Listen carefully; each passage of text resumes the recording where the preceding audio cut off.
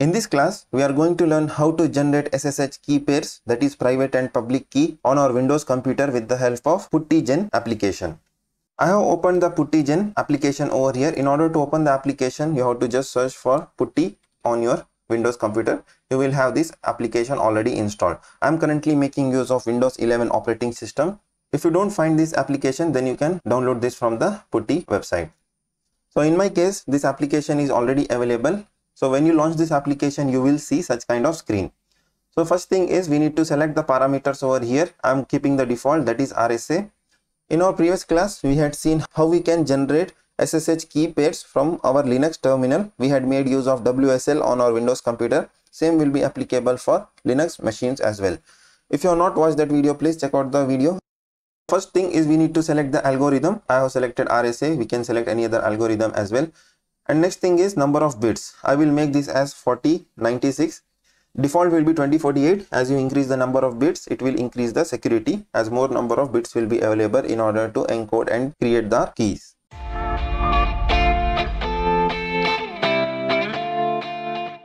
Once you populate those details, we need to click on this generate button over here.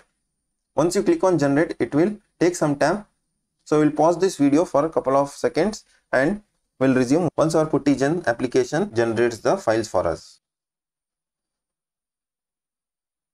So Putty has generated the keys for us. If you see over here, it has having the fingerprint, the key command. If you want to change the command, we can change this as well. As we had seen in our previous class, these commands are used to identify the key uniquely. So if you want, we can change. I'm keeping this default. Next, it is asking for the key phrase. This key phrase is used for private key security. In order to enhance the security of the private key, we can add the passphrase. Also, we can confirm once we have populated the passphrase as well. I'm not populating any passphrase over here. Suppose if you want to connect to any specific cloud services like AWS or Oracle's cloud services, particular resource on that particular platform might require you to have the passphrase for the private key. At that time, you have to populate this. For this demonstration, we are not considering this use case.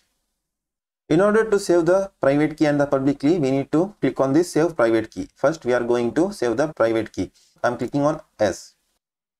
So I will be storing this file in downloads folder. As you see, the extension is ppk format. This .ppk is exclusively for Putty private key files. This will be used only for connecting from Putty. Here I am naming this as private key. If you want, you can name this with the comment as well. Whatever we have the comment over here, we can add it over here. So it's always a best practice to save the file with the comment name. Click on save. Also, we can save the public key. I will name this as public key. Click on save. Suppose if you want to save the private key in open SSH formats, if your requirement is to generate the private key in open SSH format, then first thing is we can copy this entire text, whatever is visible over here, and paste it in a notepad. Just select all and click on copy and paste in a notepad and save. So it will save in the open SSH format. This is the public key. In order to generate this private key, go to conversations and click on export open SSH key. Here it will prompt for, are you sure you have not populated the passphrase? Click on S. Save in the open SSH format. Let me name this as private key open SSH. Click on save. So this will save the file in open SSH format. So in this class, we had seen how we can generate the SSH keys, that is private and public key, with the help of Puttygen application from our Windows machine.